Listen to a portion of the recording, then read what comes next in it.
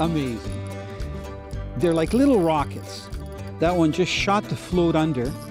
I barely got a drift in, and that's because it's a really silver fish. I love to be able to watch the line with this fluorescent yellow line. You can see how easy it is to see what the fish is doing. And then you have the security with that fluorocarbon leader that there's no way they're going to see your line underwater. Let's see how, look at this. So I was going to say, let's see how fresh this fish is. It's pretty fresh. I imagine some of these rainbows, because the river's still frozen at the mouth, have been coming up in the last 72 hours underneath the ice, because there's been a little bit of thawing during the daytime. You know, a lot of people will email me at Ask Italo on our website, and they'll say, how can I know when the trout are in? Are they in? And I say, the only way to know is trial and error. You actually have to go out to the river, and you got to check the conditions. I could do this all day long, no getting bored. Okay, so I'm trying to stay nice and calm. I'm going to get the fish on the snow over here, even though we've been walking around, because it's nice and cold for the fish and slippery. You can see that it's thrashing around quite a bit. I'm very careful the way I put my line down. And you can see how pristine these fresh run fish are. And it rolled once it got into the net. It started rolling a little bit. There's my hook. Just going to put that over here. Not a beautiful fish. Just going to get some of the dirt off it. Look at how brilliant. You can see that pink sheen on the side. If I maybe tilt it a little bit, they are gorgeous. So I'm going to get this one back into the water. We're not keeping them out very long. Got a nice high bank here. Good thing that I got a long handle on this net. I don't really want to get this trout muddy, so you see I'm suspending it off the bottom. And because it's a shallow basket net, there's no problem.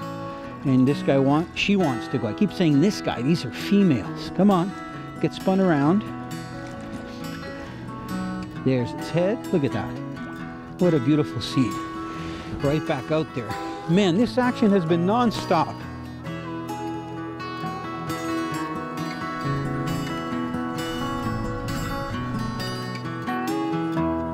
You know, you talk about non-stop action. Bill, have you still got your fish on? Yeah, I got meat here, boy. Every drift we're making together, we're getting double headers. Bill's got a nice fish in the teens.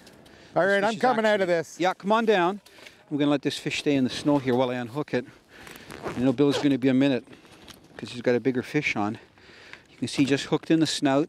This is a nice male. He's about, I'm guessing, 4 pounds. Okay, whoa, settle down. At least he's in snow, so he's not getting marked up. We definitely got heavy here. Okay, hopefully he'll fit in the net.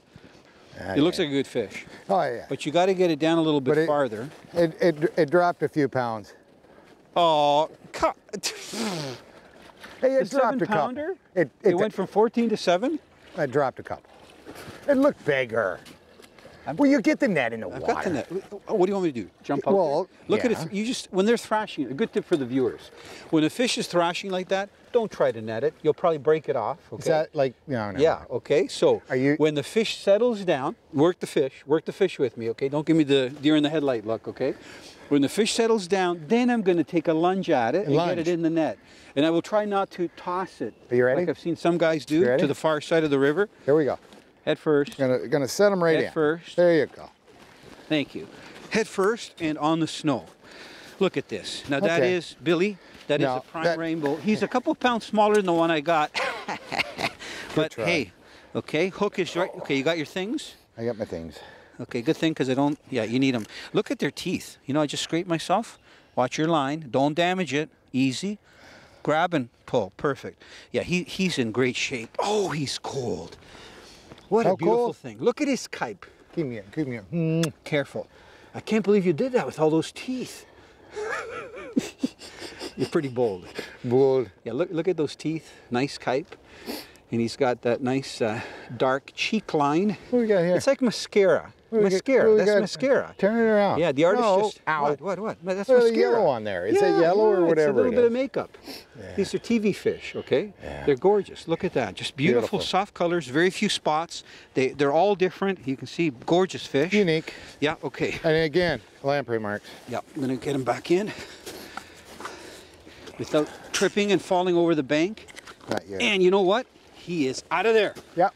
Again. Billy, here, let me give you a hand. What he did? Look at you, bugger. What is that? What? Let me see. What? What did you do? What Well, is that? I had it in my hand. What is that juice there? Can you see what that is? Canadian Sport Fishing is brought to you by Rapala, premium fishing gear crafted from experience. Yamaha Outboards, reliability starts here. Dickies, guaranteed workwear since 1922.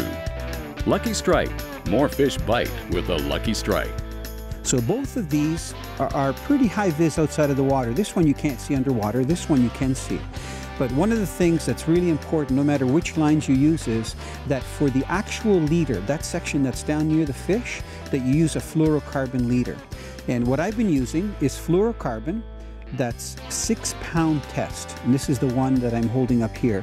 The thing about fluorocarbon is that it does not conduct light. Once the light hits the fluorocarbon, it goes right through it. One of the reasons why you can see this bright yellow line is fluorescent.